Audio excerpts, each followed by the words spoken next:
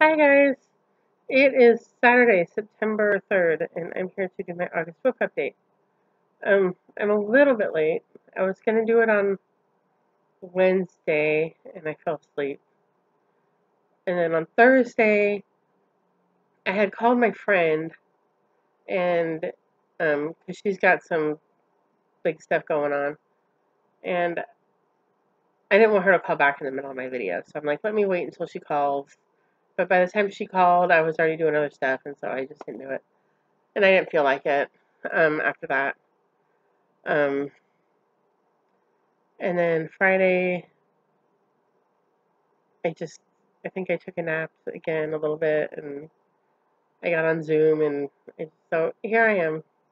I was tired, so here I am. Um, August was a good month, stitching wise. It was a hard month in other ways, but it was a good month stitching wise. For me, I did more than 4,000 stitches, which is good for me. I don't always make it to 4,000, so it worked for me. Um, so I'll show you what I've been working on and what I bought, and we'll talk about some plans and some categories and, you know, normal stuff. So we'll start with what I worked on.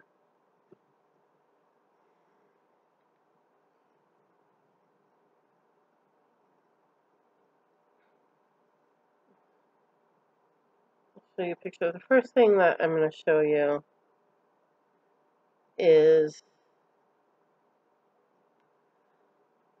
Illuminating Manuscript from Barbara Ann Richter. There's two of them, and they're in two different issues across the Country Crafts from 1990 and 1991. And this was Alma's birthday start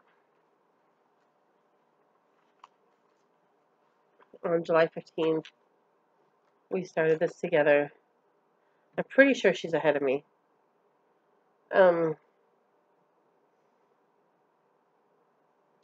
So I only did 200 stitches on it, and that's where I filled in all that gold in the middle here. I filled in the gold. I did some more of the blue. So that's where I got on it. I don't know if it's going to come back out this month. Maybe it will. I don't really have it slated for any of the categories, so I don't know. It might take a break for a month. I do still want to get 500 and something stitches in it before the end of the year, so that I have a total of 1,000 stitches in it. This is going to be last. We'll do this one next. This one is Temperature Tree. And I did about 500 stitches in it, a little more than 500 stitches. I did the July branch. You can see right there, I put the July branch in. Mostly I finished up the June branch, or the June leaves. I still need 2 more leaves for June. And then I started doing the July leaves. So we are kind of in a heat wave here in Southern California, and it's not too bad here. I mean, it's hot. Like, I won't lie, it's hot. But it's not too bad here because I live by the ocean. I live on the coast, and so that kind of cools it off. But if you go inland, like where my mom lives, near Griffith Park, and, the Riverside County, and if you go into other inland areas, it's in the 90s, and I think in some places it's in triple digits. They've been issuing warnings about the electric grid can't handle the demand, so, conserve electricity, and I think they're kind of cutting off people's electricity at certain places. I don't know, but it's been hot. So, that makes that kind of makes me happy though, because look at this. June, all of June is in 2 colors except for 4 leaves. There's those 2 yellow leaves here. There's this one, and there's this one down here on the 30th. And then there's 2 more. There's one here on the 21st, and there's one on the 29th that are a different shade of yellow. And all the rest of it is green. And I think July is going to be not quite as much green, but it's still going to be a lot of green and a little bit of yellow. So I'm kind of glad we're getting into some hotter temperatures so that I will have some other colors on my tree rather than green and yellow. I don't expect to have a whole lot of red because I do live by the ocean, and if we get into the 90s here, it's not very often that we get that high. So I have some friends who are doing temperature charts, and they live in areas where it gets in the hundreds, and all of their squares are like red and orange and red and orange. And mine, I was thinking about adjusting the scale a little bit, but then I've already stitched some of the colors, and I wish I had adjusted it before I started stitching.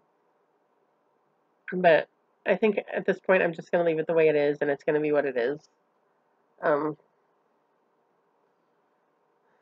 So there's my temperature tree. I need to hurry up. I need to get caught up because I still have to put July's leaves on, and we're here in September.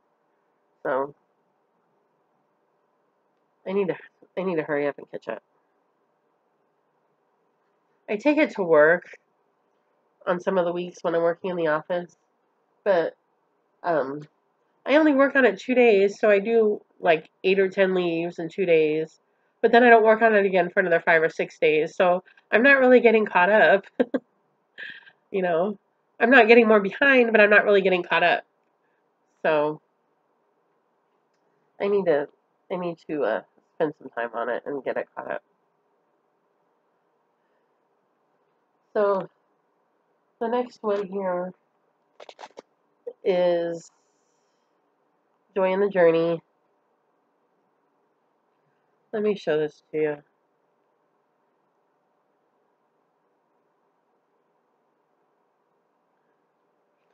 Joy in the Journey by Leisure Arts. You can buy this in PDF from the Leisure Arts website. It's like $6 or something. This was my birthday start in 2020. And I did 900 stitches on it this month. So I finished the house. I had finished the main color of the house last month. So I did the windows and the doors and the roof and the chimneys on the house, and I started on the picket fence in the front. So I did 900. Let me see, what is it? I did 894 stitches on this. And this is in the categories for this month, so this is going to come back out. If you remember, I had kind of set a goal that I wanted to finish this before EJ and I start our shadow lane on October 7th, and like now half the Sunshine Stitches group too. I don't think I'm going to make it. I'm going to work on it some more. I'll get it further along, but I don't think I'm going to finish it before then. Which is, that's fine. I'm going to finish it before the end of the year, and it's fine. Alright. The next one. This one is amazing. Not the most amazing, but the second most amazing. This is my dog, and I did 1,017 stitches on him last month, and I've done a little bit of work on him. I've put about 100 and something stitches in him this month, yesterday and the day before. So there's my dog. Look at him. He's got his ear, and he's starting to get his body. Like, I almost run out of stitches in his face. I need to go back there and fill in the ninja stitches, but fill in his eyes. But he looks amazing. I'll show you the before from last month, because Like when I started him last month, none of this was here. There was a straight line that went like down right here somewhere. Or, yeah, like right there. It was a straight line. I'll show you the before picture.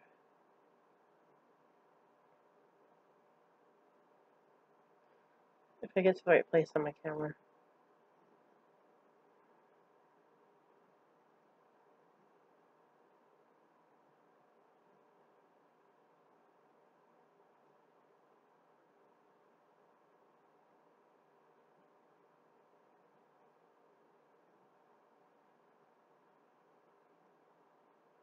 Where is that?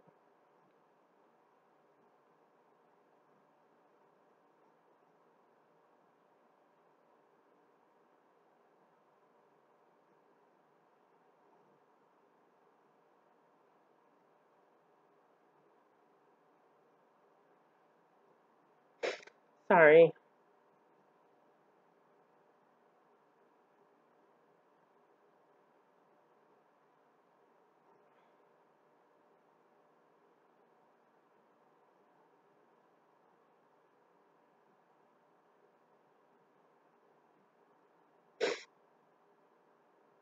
I thought this would be easier to find.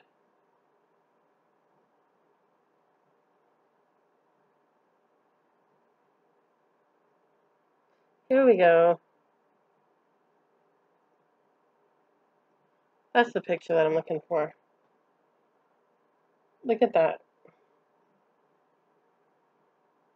There's where I started out. And there's after 1,017 stitches, plus a little bit more that I did this month. I'm like, that's a big difference. So I was very excited about that. He's also going in the categories this month. And I'm aiming for another 1,000 stitches on him. I have a year-end goal to get to 5,000 stitches for WIP Go. And I'm at 2,700 and we're in September. So I need to hurry. So my goal for this month is to do another 1,000 stitches. And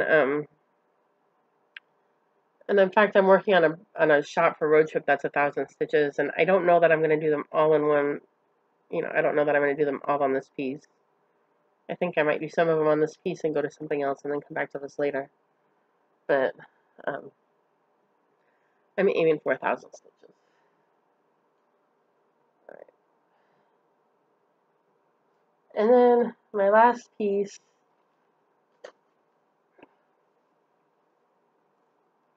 This is my love.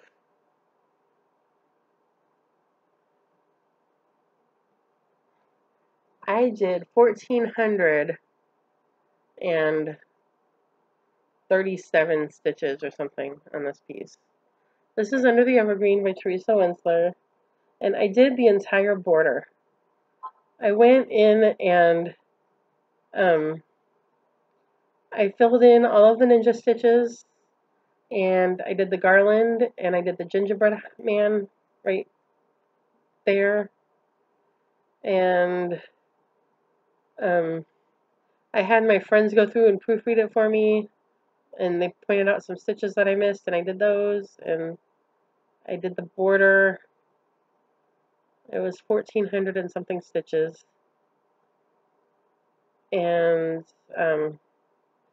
I'm very happy. This month I'm going to tackle some of the backstitch. So I'm not really looking forward to having to count that, but I'm going to tackle some of the backstitch this month because it won't be fun if I wait until the end and do it all at the end. Although I did have a look at the backstitch instructions, and it's not really as bad as I thought it would be. I mean, you have to backstitch all the motifs, but it doesn't really seem as bad as I thought it would be. I think there's a couple places in the instructions where I could see how it might get to be a little bit confusing, but I'm going to tackle that this month. And then next month, we'll probably move over to the right side of the piece and do there's more tree and more carpet and the jack-in-the-box, and there's a spinning top and a drum and the rest of the rocking horse. And so, yeah, this is on my list to finish next year. I'm going to do backstitch, and then I have 3 more months to work on it, and then it's on my list to finish next year. So I might slow down from the doing 1,000 stitches and 1,400 stitches a month for the rest of the year, but I'm gonna put some more stitches in it.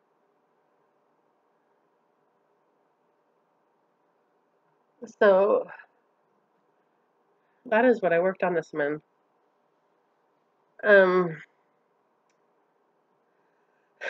Plans, categories. The categories are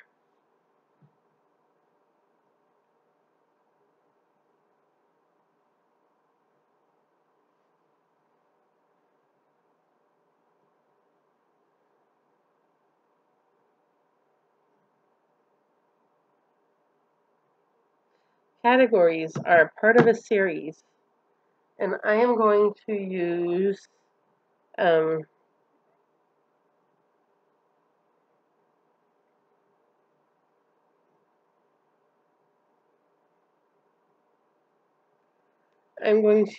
French Kitchen for that. I only have about 300 stitches in this, so it needs some love. My goal is also to get it to 1,000 stitches. That's my goal for all my new starts this year, is to get them to 1,000 stitches. So I'm going to use French Kitchen for part of a series. Haven't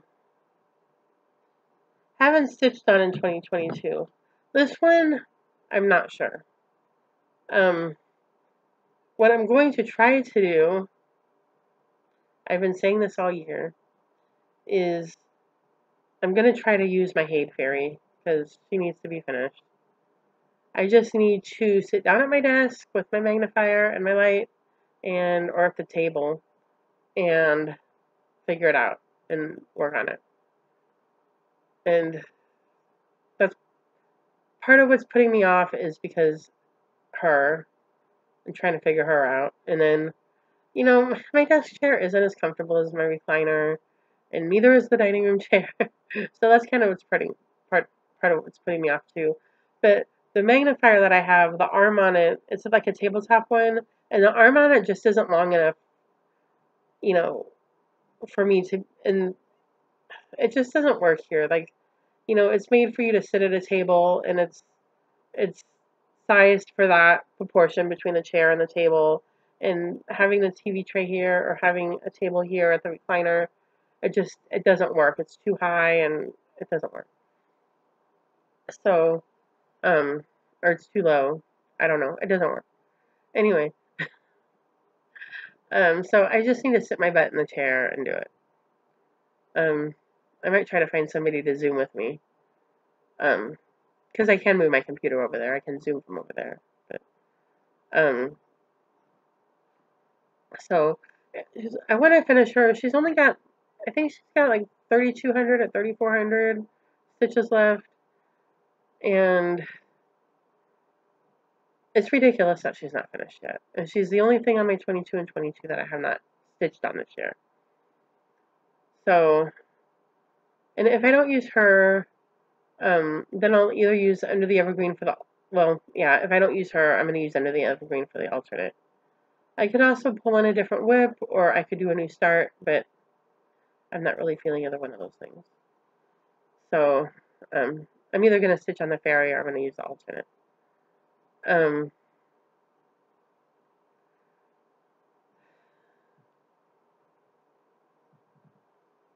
Let's see. Medium. The next 2 categories are medium and Stitcher's Choice. And those two, and they're kind of interchangeable for me. One's going to be Joy in the Journey, one's going to be Retrievers. It kind of doesn't matter which one's which. And then large is going to be 3 Things Sampler, because it's Sampler September. And I have this big sampler that I have only put 200 stitches in this year. So Alma and I agreed we're both going to get her out, and we're going to do some more fun 3-thing sampler for Sampler September. And so that's going to be my categories. I'm going to try to do some work on Temperature Tree, try to get that closer to caught up.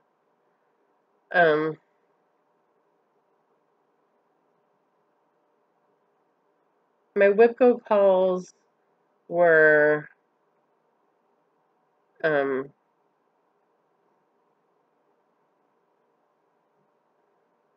what were my WIP Go calls? I don't even know. One of them was a page on a 3-thing sampler. That's not going to happen. I don't think I'm going to finish that. And the other one was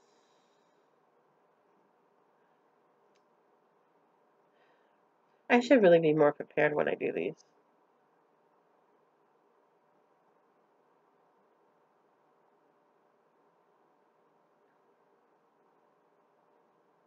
The numbers were 3 and 22. Oh, the other one was to finish Temperature Tree. That'll be in December, of course. Hopefully, if I get caught up. So, those are my plans for next month. Yeah. So, haul. Oh, that's on there. Not with it. Alright. So, I've been trying to slow down on the buy. I've talked about this before, and it's still kind of true. I've been buying less stuff, kind of, sort of. I've been buying less random stuff. We'll do it that way. I've been buying less random stuff, like off Stash and Load. I've been doing a lot less me pleasing, but I've been buying more expensive stuff. So I got from Sammy at Tiny Hummingbird Stitchery. I got the fox from the Year in the Wood series. This is number 1. And I think I'm going to stitch this next year. I don't think I'm going to do it this year, but I think next year I'll do this one. I want to do this one first. So I may have shown this last month.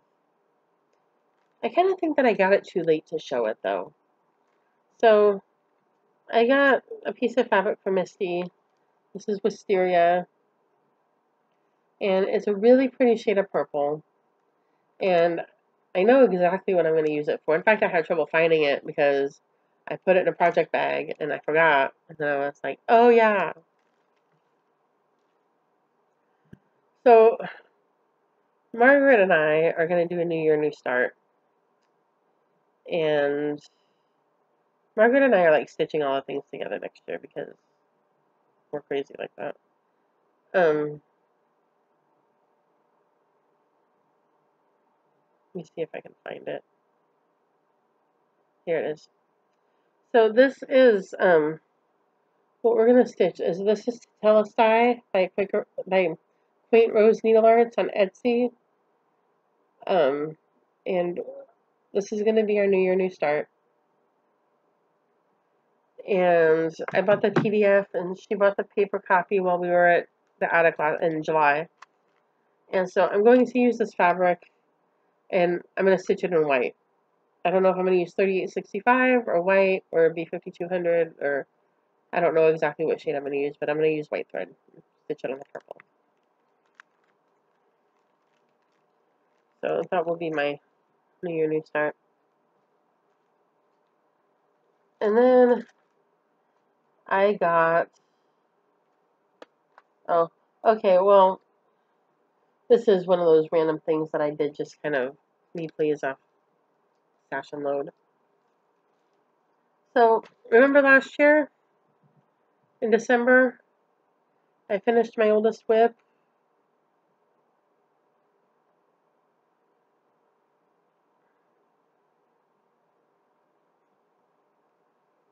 I finished Victorian Village. That's my oldest WIP. Now it's the dogs. Not this is done. So this was a kit by Janlin from 1993 by Eleanor Engel. And I was on I was on Facebook and somebody had posted in like a unicorn thread that they were looking for this, but they didn't post a picture of it. Or maybe they posted in the cross-stitch hunting group that they were looking for this kit, but they didn't post a picture of it, so I didn't really know what they were talking about. And then somebody a little bit later posted and said, hey, somebody was asking for this, and I have it if you want it, and she posted a picture of it. And I was like, oh, I need to have that. And so I went on eBay and I found it, and it's this one. This is Christmas Village Ornaments, and it's the same designer, Eleanor Engel, but instead of being a Victorian village, it's just, you know, a normal village. So it's the same idea, just a different, you know, just a different spin on it. I was like, yes, please. So I got that. These are after the Victorian ones. These are from 1996.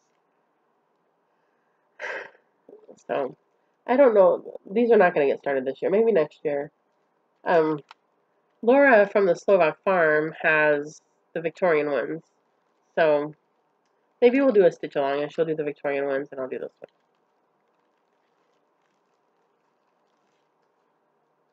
We won't talk about who enabled Laura into buying the Victorian village because it wasn't me. I don't know anything. It wasn't me. That was me. Okay. So Miss Vicky at Stitch and Button made a boo-boo. And she made too many of these bags. And I wanted the bag. But when I thought she only had 3 or 4 of them. I wasn't going to get one because I have enough bags. Vicky knows I have enough bags. I have way too many bags. So I wasn't going to get one. But then she says, oh, I made too many of these. I have a bunch of them. I'm like, okay, well, now I'll get one. So I got one. This is from Teresa Kogut. This is her fabric. And it matches the Year in the Woods perfectly. And then she's got the brown inside. It's got like some tone-on-tone moths on it. It's hard to see with the glare, but it's got the moths on it. And it's got a little leaf on the zipper pull. So I got that. And of course she always has a project card in there. And yeah. So I think my fox will go in that one probably.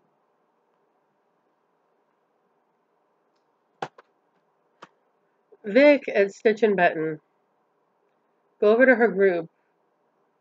Vic is doing a 12 Days of Christmas mystery box. And there's a limited number of slots. I think about half of them are gone already.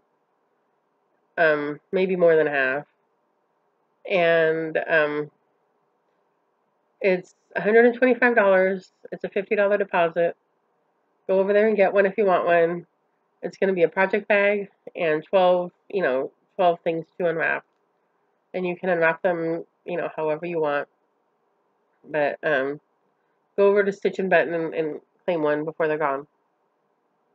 Because, it's Vic and, it's going to be a lot of fun. So the last thing that I got is the Homespun Needlework and Cross Stitch group. Homespun Cross Stitch and Needlework group had an exclusive that they did with Tanya Brockmeyer at the Scarlet House. And it's actually not the group's exclusive, it's Shepherd Needles exclusive with Tanya. So I went and got one, and I claimed it on the day that I opened, and I got it like on the 24th or something. It took almost a month. It took the entire month of August to get it. They got a lot of orders. And so this is what it is. It's a sampler for all seasons. And it says, when the weather is hot, rainy, or cold, I look at my chart and stitch as I'm told. The wind may howl, raindrops may fall, I'm in my own world and safe from it all. With colors of thread from every hue, it makes me happy, this much is true. So it's got the sampler, and it's got the smalls at the bottom. And it comes as a kit, and they included some pins. And so this is on my radar to start next year. Margaret also bought one, so maybe we'll start it together. Maybe for her birthday. Her birthday's in January, and we were talking about maybe starting a Scarlet Letter for her birthday. So, the last thing that I got,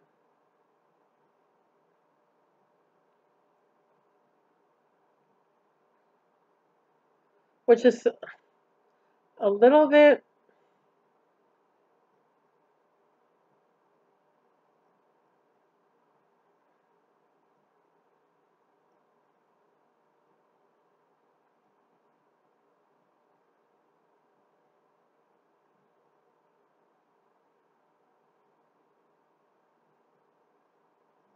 here it is, a little bit out of character for me, but I liked it. This is from the Witchy Stitcher. This is um, um, Edgar Allan Poe. It says, "Leave my loneliness unbroken." I like that one, so I got that one.